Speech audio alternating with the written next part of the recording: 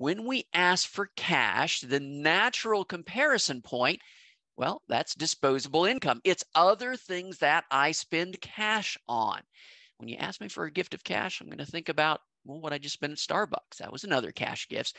If you ask for a gift from assets, that's very different because that natural comparison point is going to be our wealth holdings. That is a large reference point.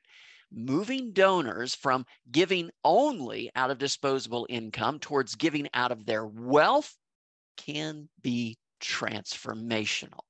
It's the basic idea that if you're asking for cash, you're asking small.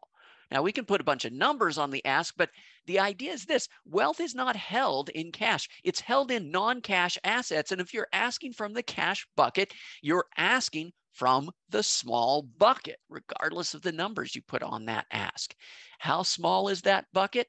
Well, census data shows that if we just look at financial assets, so we're excluding real estate here, just look at financial assets held by families, only about 2 to 3% is actually held in cash, checking accounts, saving accounts, money market deposit accounts, and so forth.